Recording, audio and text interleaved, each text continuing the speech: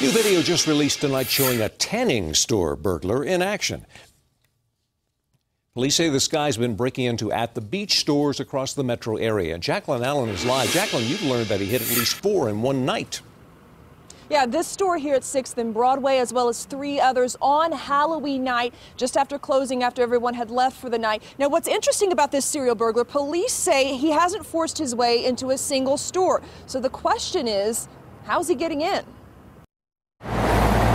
Tanning stores may seem a strange target for a serial burglar, but police say this guy has hit at least 5 at the beach stores in Denver, Arvada, and Westminster. Any idea why he's targeting at the beach stores? You know, unfortunately, I don't know.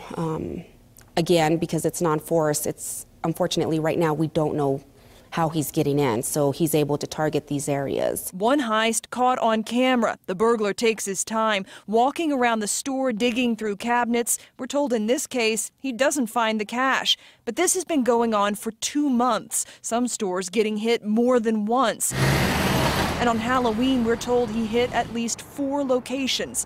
Police say there's no sign of forced entry, no broken windows or doors, so he may have his own key that works in more than one lock. At the beach, managers tell me they're upgrading security and putting out the video and pictures, hoping someone recognizes the person who went trick-or-treating for their petty cash. We're just wanting the community to be aware, and if they can't identify him, to please call Crime Stoppers.